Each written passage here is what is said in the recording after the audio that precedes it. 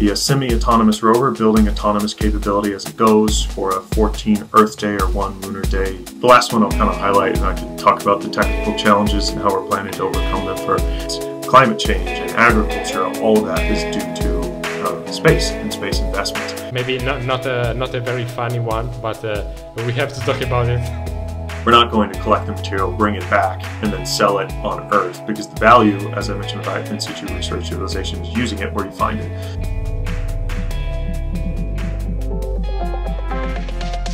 Welcome back on the Space Info podcast. Here we talk about space and everything related to it. If you are passionate about space, astronomy, technology and everything about it, you can join all our social platforms at the Space Info Club or our website at www.spaceinfo.club, where tons of content and a community of experts are there waiting for you. This is the Space Info Club. Good morning everyone. Today we have a very special guest here on the Space Info Club podcast. Joseph Kenrick is a program manager at Lunar Outpost Oceania, based in Melbourne, Australia, and he holds a master's degree in space resources and a bachelor's degree in petroleum engineering with a minor also in economics from the Colorado School of Mines. Well, Joseph worked as a reservoir and production engineer in the oil and gas industry for several years before transitioning to the space industry. During his master's studies, Joseph conducted research on mining water and regolith on the lunar surface. So maybe you are understanding the topic of today. And during his master's study, Joseph conducted research on mining water, as I said, and also regolith. So at Lunar Outpost, he played a vital role in various advanced rover projects, such as NASA's BREC, the Ice Challenge. Currently, Joseph is spearheading the Hilo 2 Consortium's technical and project effort as technical director to develop an autonomous lunar excavator for the Australian Space Agency Trailblazer program, which will be the country's first rover mission to the moon. And also Joseph leads the commercialization of the company's space robotic systems for use in extreme environments here on Earth, on our planet. So good morning, Joseph, how are you? Good morning. Thank you very much for having me, Sebastiano. I'm pretty excited to talk to you about what we've been up to. Me too. So thanks for being here. And well, I would start with something that the people are very curious about. I'm talking about the Trailblazer program, and I would like to talk with you about the objectives of the mission and the scope of it. Yeah, great place to start. So the Australian Space Agency's Trailblazer mission is an initiative that fits under the Moon to Mars initiative. So there's a couple sort of key pillars within that initiative, and the Trailblazer program is set to be Australia's first lunar rover. So overall, this is a partnership with NASA, where NASA will supply the rocket and the Eclipse lander. We'll do the procurement for that, and Australia, through the Australian Space Agency, will supply the rover. So the mission objective is to go to the lunar South Pole later this decade, hopefully around 2027 or 2028. It will be a semi-autonomous rover building autonomous capability as it goes for a 14 Earth Day or 1 Lunar Day mission, where it will be collecting samples of regolith, analyzing it, looking for volatile contents within the regolith, trying to understand the Eclipse lander's impact on natural and or implanted volatiles that may be present, and overall increasing our understanding of the lunar South Pole, potential resources, and again, lander's effects on it. So this can really help inform future in situ resource utilization or ISRU missions for the Artemis program and the global space community. Yeah, so basically this, well, a lot of people maybe are thinking about, okay, so we are going to the moon to explore the surface and also the little layers that are below that surface. And yeah, you mentioned the South Pole, and which is, let's say, becoming very crowded with people and companies that would like to reach that zone, because is the, let's say, the very first one we are aiming to for also future human exploration. But yeah, for what it may seem easy, I think that there are a lot of technical challenges and also innovation that we can, let's say, take out from these challenges? Also, you mentioned the fact that the rover will be of a semi-autonomous kind. Maybe you'd like to clarify a little of what do you mean with semi-autonomous? Yeah, so I'll kind of work backwards there. It's autonomy in these environments is extremely difficult. For starters, there's no GPS, so all of your localization needs to be done on local sort of features. So you use your camera systems to identify objects. You know, it could be the terrain, the mountains in the background, or local say boulders or craters, and use those to identify its position in sort of space, and or the lander is always a good fixed sort of reference. So that's either visual based, you have your wheel odometry and IMUs to measure sort of your acceleration and change of position as you start to move, and you reconcile all that to again give you a hopefully accurate position of the rover within 3D space on the moon. And once you have a solid position, you can start to do path planning, and then it can autonomously sort of execute on a plan. That becomes extremely important as we start to go into space, particularly because of the round trip speed of light. When you're talking about the moon, it's about 7 seconds between sending a command for the rover to receive the command and then sort of confirmation that it came back. When you're looking at Mars, it could be something like 20 minutes. So you really can't rely on an operator, sort of line of sight, just driving through the video stream. So you have to become reliant on autonomy as you start to get more and more complex tasks. And as you said, there's a lot of interest in the South Pole, so hopefully there'll be many rovers there soon, and you'll want them to sort of autonomously work together, particularly to ensure that they aren't potentially damaging things like running into the lander. So it needs to be autonomously identifying those and executing prior to sort of the human response kicking in. So our autonomy systems are looking at the path planning, looking at actually executing drives, but also some of the excavation. You mentioned some of the just technical challenges more broadly. What's really exciting about this mission is the excavation component. Later this year, Lunar Outpost is sending the first commercial rover to the moon. But another first for this mission is really the space resources and excavation side of it. We haven't done autonomous rover excavation on the moon before, so it's a new element, and that comes with a lot of challenges because every large sort of mining or excavation system on Earth is really gets the force that it needs from the weight of the vehicle itself. But when you're on the moon, your weight is immediately cut by 1/6 due to the lower gravity, and we're heavily constrained on the amount of mass that we can send. The Trailblazer rover is limited to 20 kilograms, so it's effectively about 3 kilograms on Earth, which means it's really hard to dig deep into the ground. So that's an added element. The last one I'll kind of highlight, and I could talk about the technical challenges and how we're planning to overcome them for a while, but being the lunar South Pole means you have really extreme lighting conditions. The moon is almost a perfect top, so it kind of spins around, and the sun is just going around the horizon, never going above about 10 degrees above the horizon. So you're always in an extremely long shadow and sort of black or white visual scenario. So camera systems aren't really tuned to that sort of environment, or cameras for Earth. So you need to do a lot of testing, which we've been doing over the past year to sort of replicate that appropriate albedo, which is the reflectance of the lunar surface in that extreme lighting condition. Yeah, indeed. I think that something that we could, let's say, underline for the difficulty, and also again under the semi-autonomous aspect for the people who are listening. Well, think about the difficulty that we are experiencing here on Earth while trying to build autonomous vehicle, autonomous car. Well, we have a lot of more confidence, a lot of more, let's say, resources, for example, GPS, that we have available here on the planet, but it's not available for sure on the moon.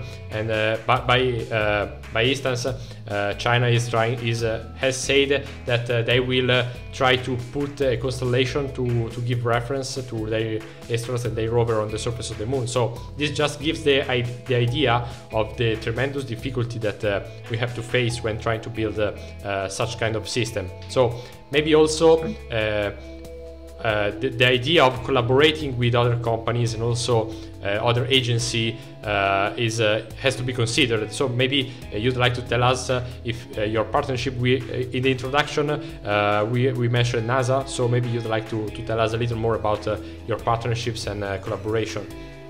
Yeah, it's a great question. We have a really good sort of saying within our consortium that if you want to go fast, go alone. If you want to go far, go together. So this is very much a team effort within sort of our consortium, which is called ELO2, which is the group actually executing on some of this work, but even the collaboration with the Australian Space Agency to ensure this is successful, and then the broader collaboration with NASA. There's sort of collaboration on really every level, from sovereign to sovereign and then company to company. So let me take one step back before I explain all the partners. Sure. I've explained the Trailblazer mission, but let me explain sort of the program. So the Australian Space Agency's put together a two-stage program. So we actually just finished, as of pretty much today, stage 1, where there was 2 consortium competing to build the eventual rover, which the Australian public calls Rover. There was a public vote. That's the name that they decided on. So we'll decide, the winner of stage 2 will be decided probably in the next month or so, and then we would move on to then build that rover, which will be the real one that goes up. So in stage 2, our consortium is called ELO2, which stands for EPE and Lunar Outpost Oceania Consortium. So I work for Lunar Outpost Oceania. We're the technical leads, but our co-lead is EPE Oceania. They're a defense robotics company. They're based in Brisbane and we're based in Melbourne. But we also have 19 other consortium partners. So I'll run through the list pretty quick, but we have some industry partners in BHP, mining company. We have Element Robotics, Innovore Technologies, Sabre Astronautics, Titomic, Vipac. Let's see, and then we have many university partners. We have RMIT, University of Melbourne, University of Adelaide, Australian National University, Swinburne, Monash, University of Sydney and their Australian Centre for Field Robotics Group, and Queensland University of Technology, University of Tasmania and Edith Cowan University. And then our one US partner is Colorado School of Mines. And then we have outreach partners and One Giant Leap Foundation Australia and VSAC, which is the Victorian Space Science Education Centre. So a lot of partners, but they all have sort of specific roles within the consortium and all have complementary efforts. And we want to, through this, not just deliver Australia's first lunar rover in a successful mission. It's about building industry capability in Australia, advancing research, and advancing the STEM education goals for the country. Generating that interest in young kids and older to show them that there are career pathways in this and generate sort of job avenues. So that's why we have such a wide range of partners there. Again, from anything from education and outreach to helping us manufacture the rover. Yeah, I really like the fact that you mentioned a lot of partners. And one question that came to my mind while we were talking, particularly in the end when you said, okay, our common goal, clearly your common goal is delivery Australia a first lunar rover. But in my mind I was thinking, okay, but since you mentioned such different kind of partners like university and private companies and then agencies, everyone has a different role, but I think that even though the final goal is a single, is one, I think that let's say the intermediate goal can be different. So probably every different stakeholder is driven by different purposes, at least in the intermediate steps. So how is there any difference in approaching a different kind of partners in this kind of job? Yeah, I think what can kind of provide a little more context into the different sort of goals and then the partners we chose is the pillars that the Australian Space Agency has sort of outlined for Trailblazer more explicitly. So there's the technical pillar, which is basically designing and delivering the rover to the best of the capability. There's the programmatic pillar, which is more your capability to do that. So that is really where the team comes in. Do you have the capacity to actually design and then build and then run the mission with appropriate quality assurance and risk management sort of strategies.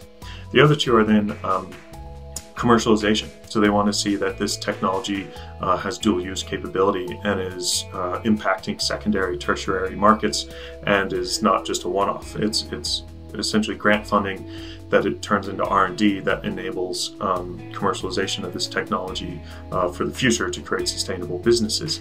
And then the last pillar is on inspiration and industry impact. So that's where we want to, there's a bit of overlap there, build the industry, but also bring the country along with us and sort of inspire the nation and again, generate career pathways for students in Australia and across the world. So those are the four sort of criteria upon which we're measured in stage one and are the key pillars sort of moving forward. So with those in mind, that's how we sort of went about designing our team. And some members are really sort of focused on, say, the commercialization pillar. Some are really focused on the outreach pillar, and some sort of spread across all of them. As technical lead at Lunar Outpost Oceania, we obviously are heading up the technical pillar, but really have our foot pretty heavily in all of them. So that's where those came in, and then obviously the relationship we have with each of the partners can be quite different just depending on sort of the goals that the consortium has and each individual entity has. We very much try and sort of align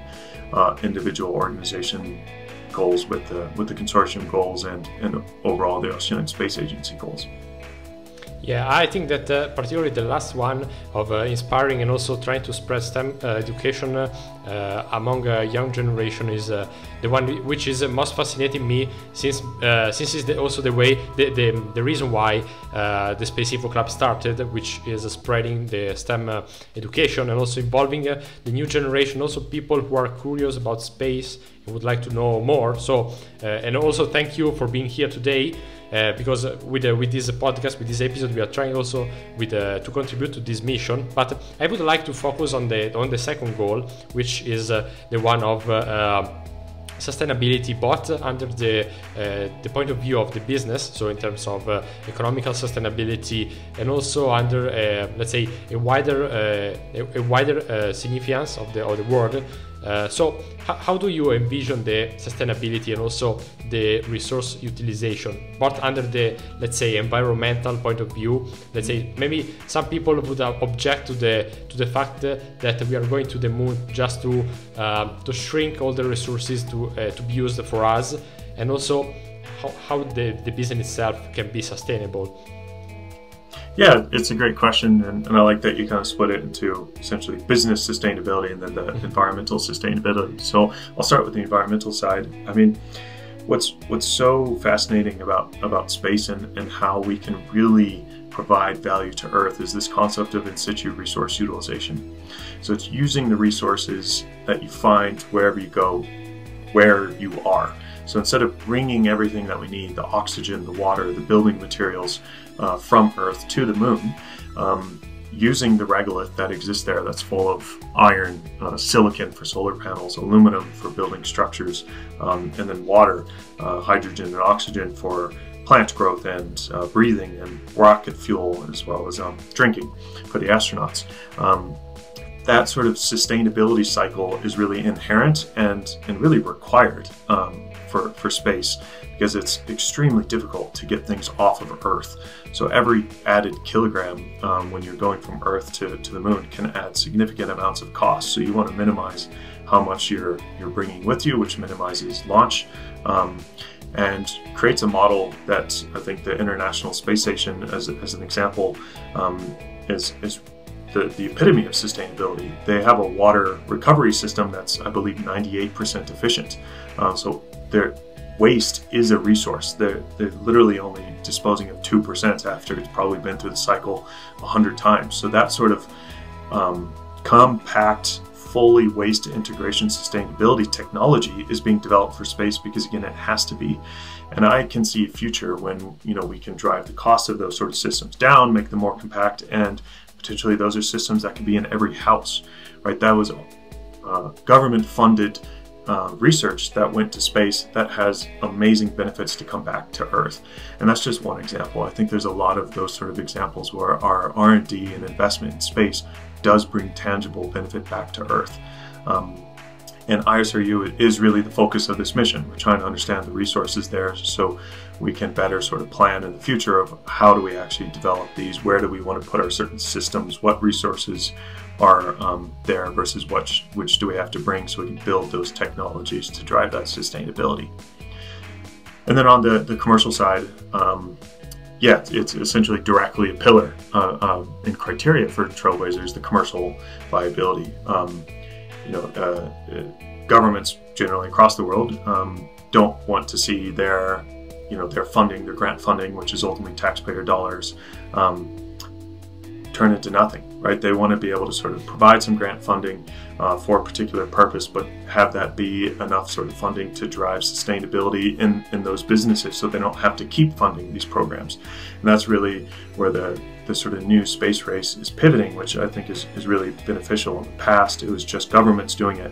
And governments are really good at doing something that's never been done before for the first time. NASA and the Apollo program. I'm not sure a commercial company probably could have done that back in the 1960s, but now that they have, commercial companies have been able, like SpaceX for rockets, have been able to drop the cost by multiple orders of magnitude because they can sort of go a bit leaner and find economic use cases within those. And that's what we're trying to do with the rovers here. Take that initial funding to build Australia's capability to build these rovers, but spin those technologies off. For us, mining, for example, is a big focus. What we're building for space at the end of the day is an autonomous lunar excavator. There's a lot of technologies there that are more advanced than what you would see in terrestrial mining. So that's where partners like BHP come in, where we're looking at trying to find the applications of these technologies in their actual mine sites to drive that sustainability. Yeah, I think that this last point is something that I think a few people consider, but before going on, I'd like to give a couple of details for the people who are listening. One is you say that we would need a lot of propellant, for example, to bring things that we want to use over the moon, for example, from Earth. So basically, just to give again people an idea, to put something into orbit, which is, let's say, which weighs a certain amount of kilograms. The percentage of the payload is something like less than 10% of the overall mass of the launcher plus the payload, varying on the basis of the orbit you're considering. And the farther you go, the more propellant you need for the same amount of payload mass. So just consider the terms of the percentages, which is very low compared to the whole amount of propellant. So for sure, this kind of efficiency is needed. And if you don't know how much is 98% of the efficiency in water transportation, for example, or in water generation, think about that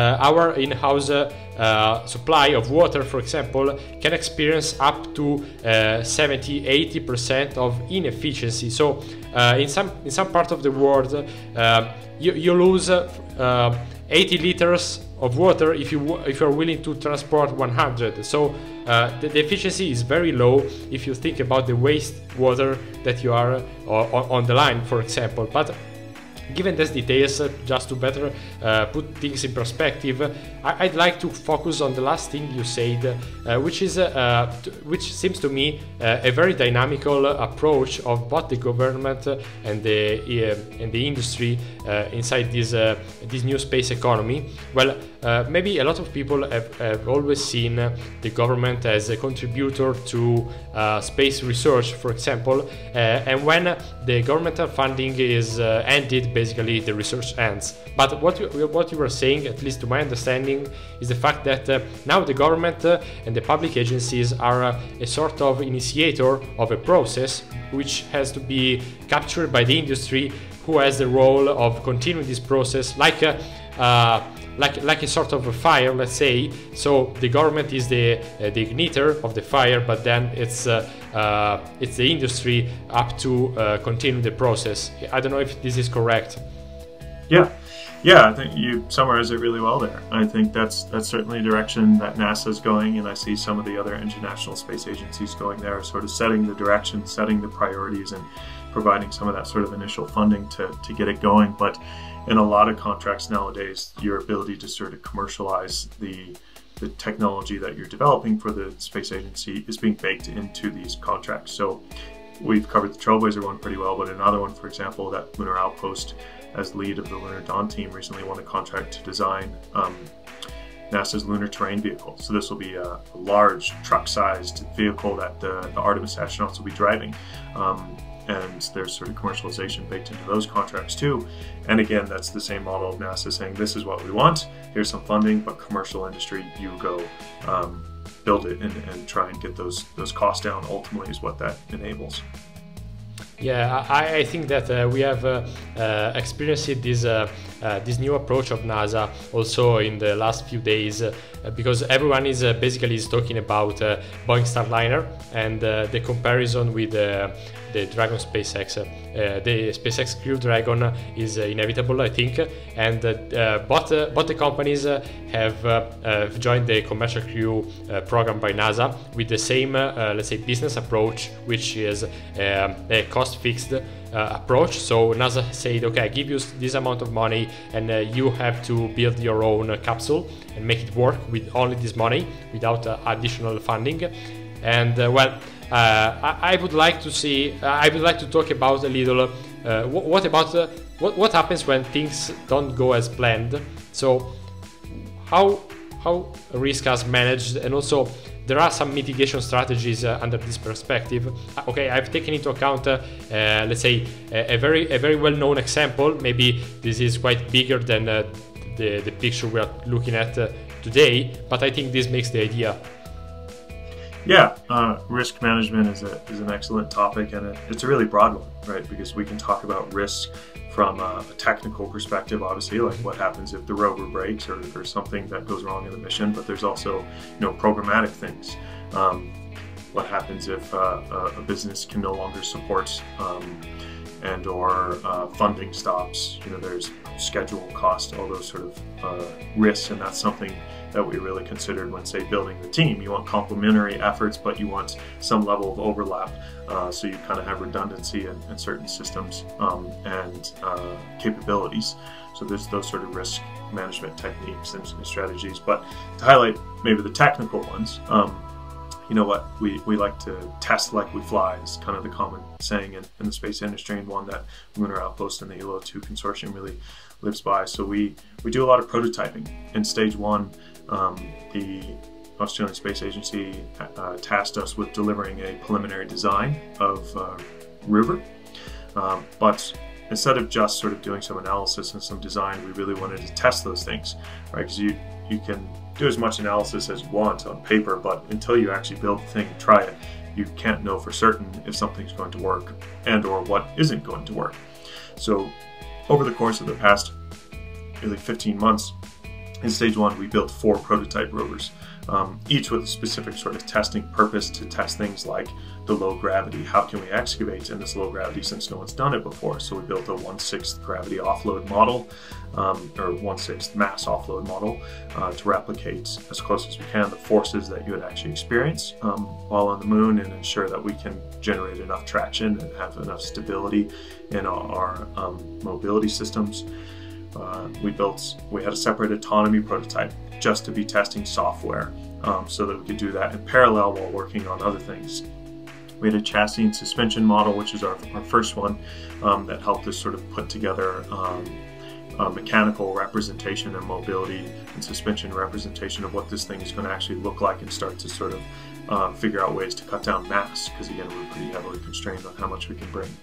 And each of those sort of specific testing goals really then fed into the overall prototype, which we call just our consortium prototype, which is a more representative example of what our eventual flight design will look like, as it had representative perception systems, software, electrical, mechanical, mobility, excavation, communications subsystems. So we're able to then simulate mission ConOps. So we actually, we would stay up late at night, so we'd have a dark environment, put in an extreme lighting sort of light bulb to simulate the sun, build craters all around this Regulus simulate sand pits, and then actually test driving the rover without seeing it, so only operating through the cameras, and figuring and sort of confirming some of our assumptions, or figuring out which assumptions are wrong, and then testing the technologies. And that's been really the best mitigation strategy that you can do, is just try it and see what works and doesn't. And that then, it's a very iterative process, informs the next sort of level of design. So we're constantly sort of evolving the design and getting confidence in it as we test those things. So that's our primary mitigation strategy, and I could talk for an hour on all the different tests that we did. But it's really exciting because there's, as I said, there's a lot of layers to the risk management. That's just, does this technology work? Does it not? Does this architecture work? But there's also things like the supply chain. Can we get these components in the time that we need? Can we manufacture them to the quality that we need? All of that is also starting to be mitigated just by building things and testing them. And can the consortium work together? You know, typically these sort of things may not have as many partners, so there's advantages to having a vertically integrated company like SpaceX and doing it all internal, but there's also advantages to having many partners.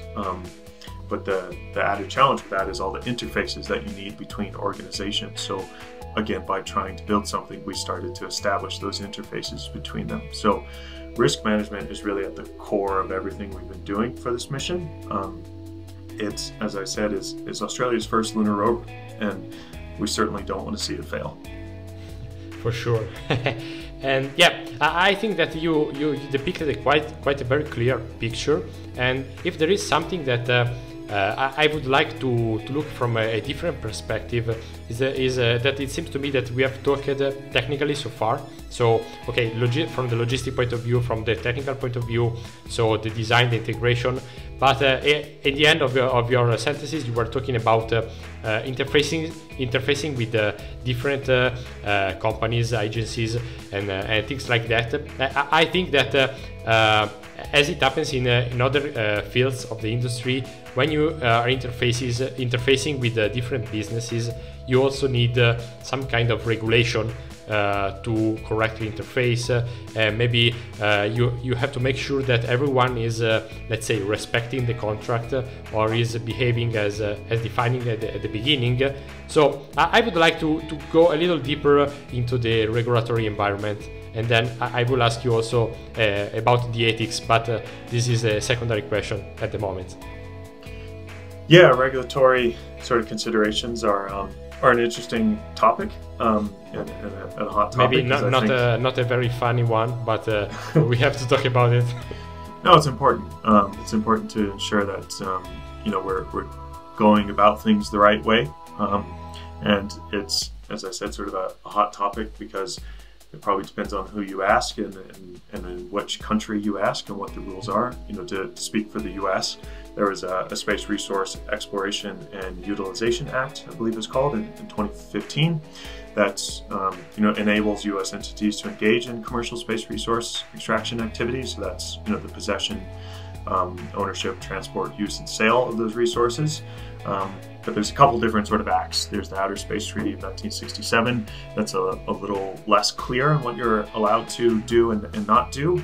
You know, overall, you're not allowed to, you know, have national appropriation or claim of sovereignty of areas. So it's, you know, if a commercial company starts to mine something, is that a claim of national sovereignty? That's kind of the questions going out there. I think probably no.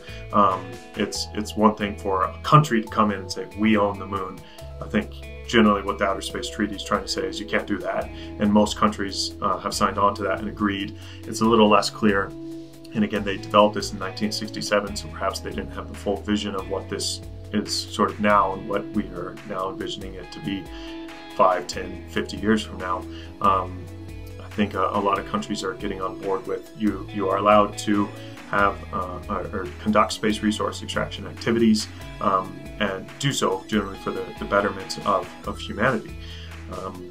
To actually progress that, Lunar Outpost's first lunar voyage, which will launch in a matter of months, will be conducting the first sale of space resources to NASA. So collecting a very small sample, nothing sort of that will be really utilized. It's more to establish the procedural and legal frameworks for how do you actually conduct a sale, right? Because you have to consider we're not going to collect the material, bring it back, and then sell it on Earth, because the value, as I mentioned with in situ resource utilization, is using it where you find it.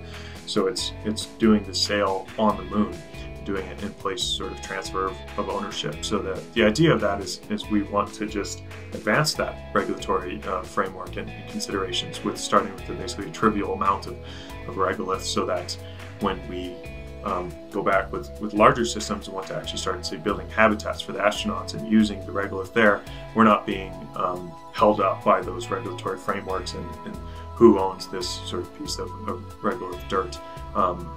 And we've already kind of figured that out. So there's definitely a lot to kind of be said, and there's whole degrees really just on space resources law and policy on how that works, but it's a pretty interesting consideration. Yeah, also for the fact that space law is luckily becoming a more popular topic these days. So a lot of people are also trying to take care of this aspect. And I said luckily because we've been used to the fact that usually law comes after the technical aspect, for example, or the operational aspect. So American went to the moon, and then the space law developed around that fact, for example, just to make an example. So also this fact may introduce us to talk about the ethical consideration. You mentioned a lot of very interesting, I think very practical example on how the technology development will help us in the future. And I think this is, at least for me, one of the starting points to talk about ethics of doing space exploration, in particular lunar exploration. So I don't know, what's your view about this topic? Yeah, I mean, the ethical considerations of it are also an interesting topic. I mean, I'm obviously very on board with it and think that it is a very ethical thing to do. You know, and those that don't, I would encourage to kind of look past the immediate step of, say, putting a rover on the moon. Like, what does that really mean in subsequent steps, and see how that value is actually brought back to the individual and really society on Earth. You know, I think just about every space technology, there's traceability from the investment in that space activity to benefit back on Earth. NASA actually has a really awesome website. Trying to think of the name, but it's something on space technology for the benefit of Earth, NASA. I think if you Google that, you might be able to find their website, but it shows all their different programs and how it's benefiting. You know, something like the X-ray that was developed by a physicist, astrophysicist trying to investigate space, and now obviously we use X-rays all the time, and no one really considers that was a space R&D. Most of the technology in phones, GPS, everything we really know about climate change and agriculture, all of that is due to space and space investment. And when you start to be able to access resources in space and establish, you know, a literal lunar outpost or actual systems in space, you're driving the cost of all of those things down even further. Our ability to, you know, monitor climate change, if we're able to build satellites in space, that's a significantly cheaper cost in the long run than building them in Earth and launching them from Earth, because then you're also reliant on the launch vehicles. So when you really kind of take a holistic view, even though activity is being done in space, the benefit is still being sought or seen on Earth. And you know, I think there's some AI generated or artist renditions of what the moon would look like if we start mining it, and I can generally say most of those are wrong. If you're imagining looking up at the sky just with your naked eye and seeing a massive mine on the moon, that's not what it's going to look like. There's a lot of asteroids out there as well that provide a lot of excellent resources, and you know, most of what I've talked about is using those resources in place. But once you've sort of established the infrastructure in space, there's potential in the future to bring some of those critical resources back to Earth. Things like platinum group metals or helium-3, things that are more rare on Earth, that are in extremely low concentrations, where we do have to mine massive amounts of Earth material on Earth just to access a tiny bit of this, you know, say rare platinum group metal, where that may be abundant on an asteroid in space. So longer term, we can basically reduce the amount of mining on Earth, and thus environmental impact on Earth, by building those things in space. And the last thing I'll say, with regards to that is, I think Jeff Bezos has a really good quote with regards to Amazon. Amazon, it was only possible because the US government's investment in the highway system, in infrastructure. When the government invested in building this highway network, they weren't building it for something like Amazon. Amazon just happened to be one of the largest companies in the world, most successful companies in the world. That was sort of an after effect due to that investment. By building an infrastructure in space, we're essentially building a highway network, and who knows what sort of benefits can come after that. Yeah, I think that this is a very, very clear example of the development, the future development, and also how we can look at the future. But it seems that, well, me first, I'm very curious about, okay, let's try to make this future a little closer to us. So maybe you'd like to tell us a little more about the next timeline, and maybe a roadmap, if it's available or shareable with us of your project. Okay, I have understood that at the beginning you said you're at the very end of step 1 of phase 1, and you are waiting for next month for phase 2. But what's next? Yeah, great question. So I'll start with sort of Lunar Outpost as a whole. As I mentioned, our company's first mission is actually flying in a couple months. So it'll be the first commercial rover to the lunar South Pole. And I think that will really mark sort of the domino effect of missions to the moon. And then we essentially have a cadence of a mission every year after that. So then we'll have our second mission in 2025, going to an equatorial region called Orion Gamma, doing some science for NASA there. We then have a third mission in late 2025 with another international space agency, and then the Trailblazer mission, if we're successful, we would launch again around 2027. So for Trailblazer specifically, yes, we're at the end of stage 1. Stage 2 would be kicked off later this year in about 2 to 3 months, and would last about 3 years to finish the design, build, test, and then actually run the mission. And that then really kicks off sort of the space resources utilization and ISRU side of things for the moon, which is also really exciting. And then there's plenty of missions sort of being filtered in throughout there from other agencies internationally and other commercial entities. And I think from that, the most valuable thing we're getting in these first couple of missions is the data. Right, we're not sending the material back. It's the data to inform these future missions that then start to bring the astronauts. Where do we want to send the astronauts? And then start to actually extract, say, the oxygen that they're going to breathe, rather than bringing that with them. So then that's kind of, as I see phase 2 with the Artemis program, they're gearing up to be able to send those astronauts pretty soon. And the first missions may be on the order of days to weeks, but then the subsequent missions, they may be able to start to stay for months, potentially years, and the ultimate goal is indefinitely. But we need these rover missions first to basically ensure that we can supply things like, again, the oxygen. And then that's where those larger vehicles like the Lunar Terrain Vehicle will also start to come into play to move cargo across the moon, move astronauts across the moon, and conduct much larger range, longer time horizon missions.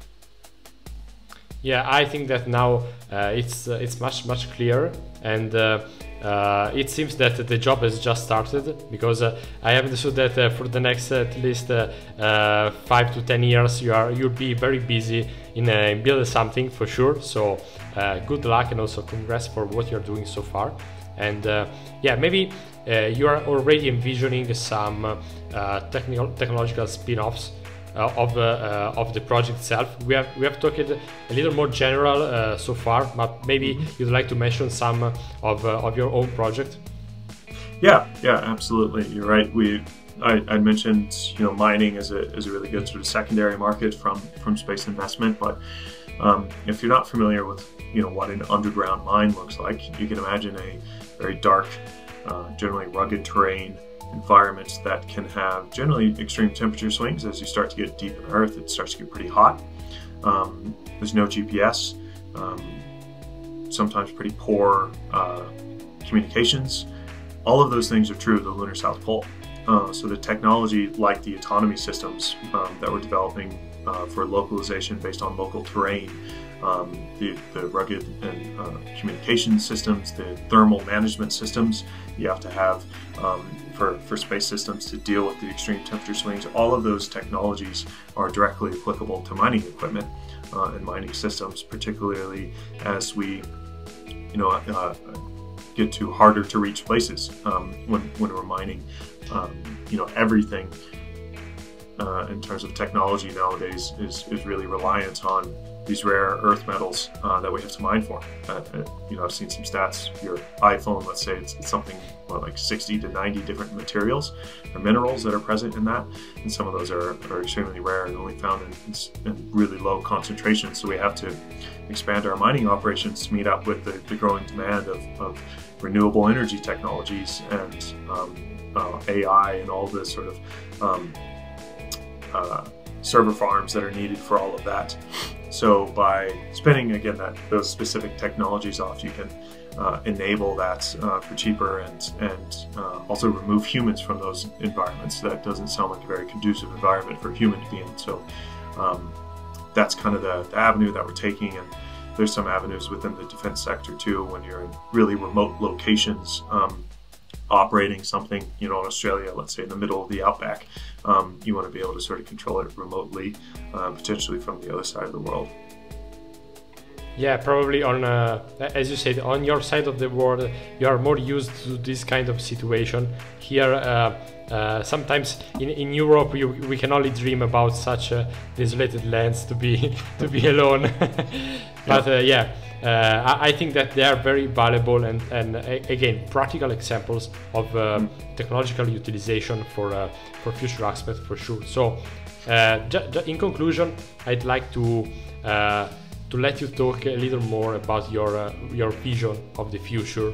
And I've started dreaming inside this conversation some minutes ago. So maybe you'd like to tell us a little more about your future vision.